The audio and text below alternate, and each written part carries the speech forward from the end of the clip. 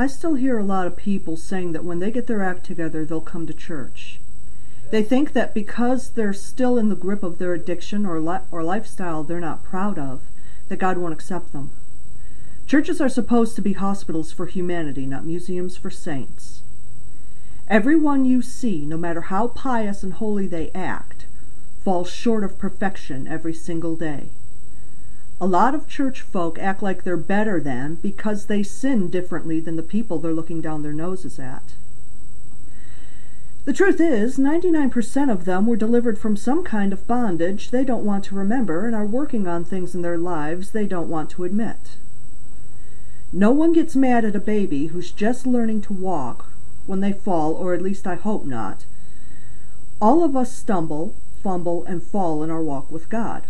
Welcome to the human race. It's how we learn to trust and gain strength. Even those who appear to be sprinting by you have to be careful not to trip or wipe out, spraining or breaking an ankle, causing a setback. Still, on those days when we skid on our faces or fall flat on our butts, God's still there to pick you up, dust you off, and say, "Hey, you're getting better. Come on, let's go do this again."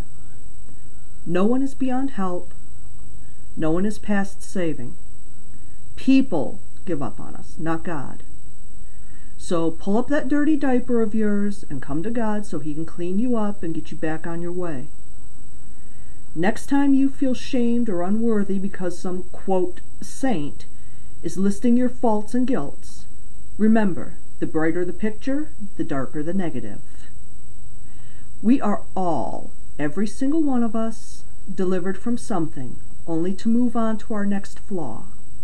We are all works in progress. We are all baby stepping, stumbling, fumbling, trying not to fall, no matter how fast we're going.